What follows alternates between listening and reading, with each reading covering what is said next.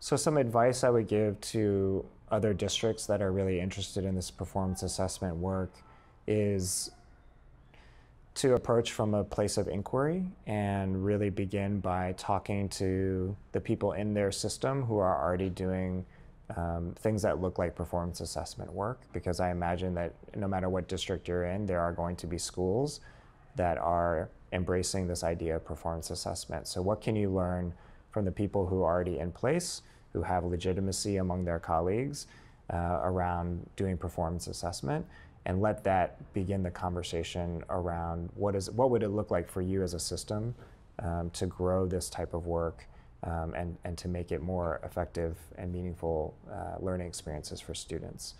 I don't believe that there's one specific way in which you can do this work that's going to always lead to a good result. I think that you have to approach it with this mindset that just like we do with our students and expecting them to revise and get better with each iteration, that with every year that we implement the work in Oakland, we're constantly trying to assess, where are we now? What can we learn? How do we get better?